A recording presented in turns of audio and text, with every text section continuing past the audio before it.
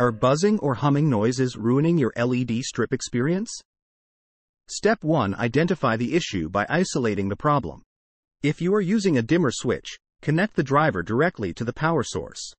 If the humming sound is resolved, it can be a compatibility issue with the switch and driver. Step 2. If there is still noticeable noise after Step 1, compute how much load the driver handles. Is it more than 80% of the capacity of the driver? If the load is lower than 80%, that should not be overworking the driver. Proceed to the next step. Step 3. Check wiring and installation. Poorly secured strips, loose connections, or inadequate grounding can result in vibrations or electrical disturbances, leading to unwanted sounds. If the issue persists, best to contact the manufacturer for further assistance and possible replacement of the driver. Bonus tip.